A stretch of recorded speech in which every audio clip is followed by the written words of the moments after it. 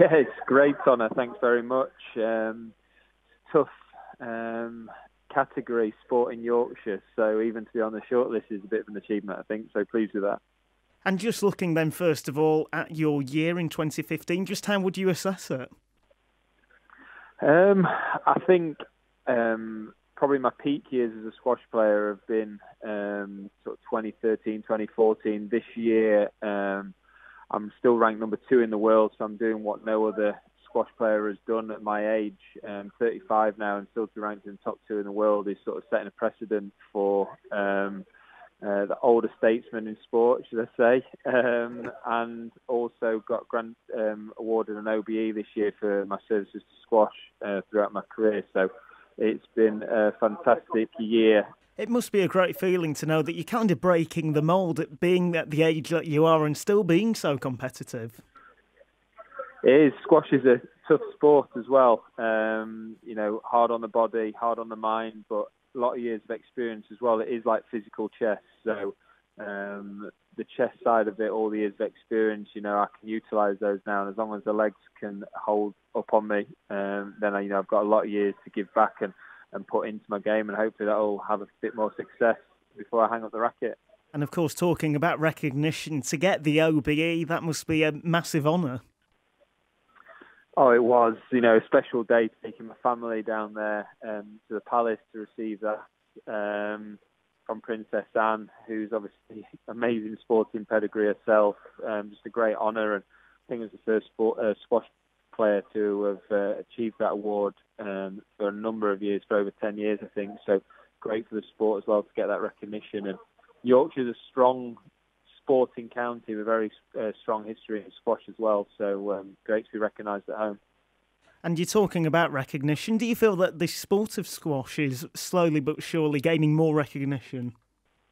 I think it is certainly in pockets. There's areas where you do hear of court closures and lacking of numbers playing. So, it's up to the likes of myself to try and gee everyone up, get that interest level going. And, we've had the Olympic disappointment, missing out on a place in the Olympics in 2020. So overall, it's clear the sport is certainly going places, but we just need the icing on the cake now, that Olympic place, that Olympic inclusion.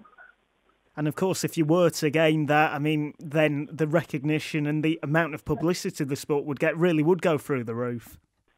I think it would. I think it's important that our tour is healthy and very successful and vibrant for the rest of the time, and then that Olympics every 4 years is that icing on the cake, is that pinnacle. There's a lot of sports that don't have the thriving tour that squash has throughout those sort of intervening 4 years of the Olympic cycle. And we just have to get on TV more, as a lot of the other sports are in that same boat too. But it's a great sport to play for health benefits, great for kids to get into. And certainly where I'm in Sheffield, started my academy now, and the sport is just thriving. And, we're fully booked all the time of kids wanting to take up the game. So things are looking good. And looking at your career so far, when you were growing up, was it a case that when you started playing squash, you thought, right, I'm going to be number one at one point? Or was it a case that you just maybe started doing it just for a bit of exercise? I did it because it sort of I got into it through my parents, but it certainly satisfied my competitiveness. I think I'm one of the world's most competitive people, and it's one of those sports where you're in that close proximity with your opponent, the gladiatorial nature of it. I love racket sports anyway, played a lot of tennis and badminton too when I was a kid, and I just love that sort of one-on-one, in-your-face nature of squash. And obviously the feeling it gives you as well in terms of all the health benefits is a knock-on effect as well. And just love the sort of it works out every area of your body. You come off and you've had a good game when you've been on a squash court.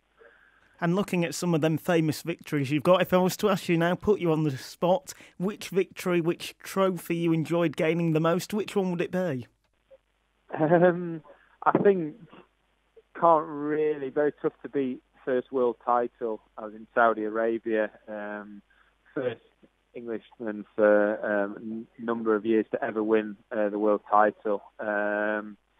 I think probably last year in Glasgow, winning the Commonwealth Games gold 5 weeks after having knee surgery. Just managed to pick that though. I think just the circumstances, it was the pinnacle for squash players. And as I said, so soon after going under the knife, I think that just surpassed it.